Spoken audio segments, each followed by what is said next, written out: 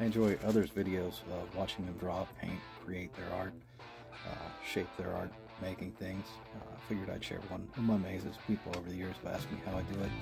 I don't know, I just start drawing lines. I busted out an old tiny tablet here and started, and went until the video decided to shut itself off. So here's a little sample anyway.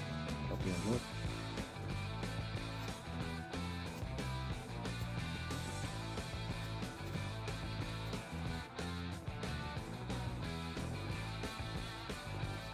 That shadow poking around is the kitten Waffle.